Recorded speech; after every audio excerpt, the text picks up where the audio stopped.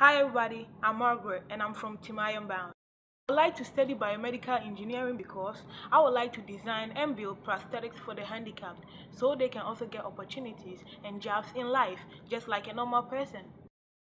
In the IRONBOUND program, we do a lot of stuff to improve my creativity and innovation. We bring new ideas to the table, we work to achieve our goals, and even when we fail, we learn from our mistakes and failures, and that doesn't make it a failure, it makes it a success. Biggest turn off was teamwork because I didn't like the idea that somebody's not going to work in a group.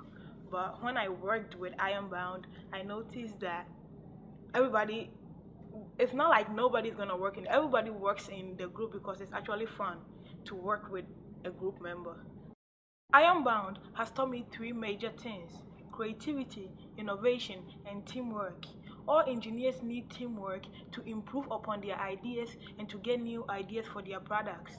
I wouldn't want to build the same old prosthetics that they've been building 10 or 5 years ago, so I need creativity and innovation to build new and better ones. Important thing to me is education. The first bar of IRONBOUND means education, so that means that it's important to the IRONBOUND group too. I feel like if you don't have education in this modern life, you won't get to where you want to be in life.